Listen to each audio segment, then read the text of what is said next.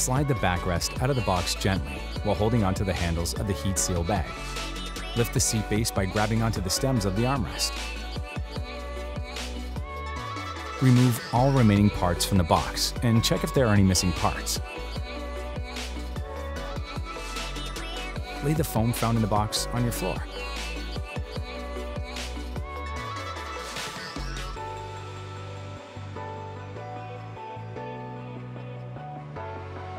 Place the wheelbase upside down on the foam and insert the 5 casters.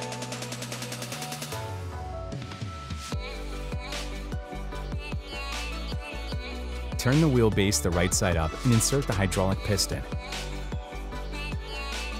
Slide the hydraulic sleeve over the piston.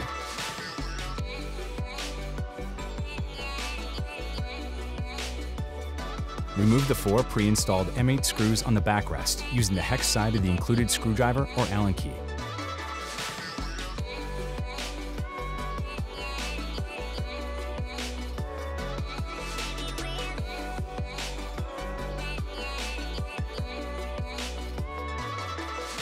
Slide the backrest bracket on the right side, down onto the right recline bracket until it stops.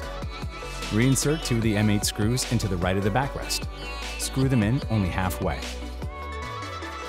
Push the left recline bracket up to align with the screw holes on the left of the backrest. Reinsert the remaining 2 M8 screws, then tighten all 4 fully on both sides of the backrest.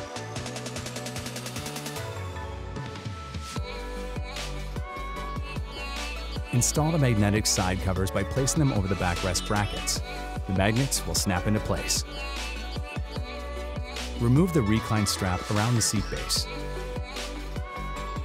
Next, use the Phillips screwdriver to remove the red screw located inside the red safety tab on the right recline cover.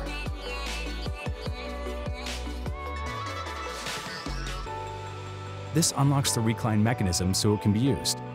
Lift the chair and gently set it facing downwards. Refer to the sticker label under the seat base for the correct orientation of the height adjustment and tilt lock levers. Line up the grooves inside each lever with the notches and insert fully into the shaft.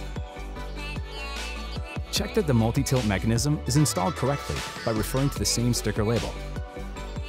Attach the multi-tilt mechanism to the bottom of the seat base using 4 M8 screws, then tighten all 4 fully.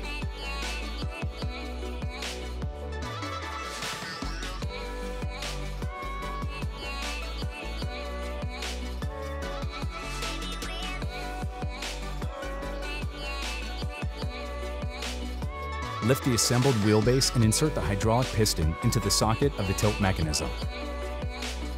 Carefully tilt the chair upwards while holding the wheelbase to set it upright. Snap the PU foam armrest top onto the armrests.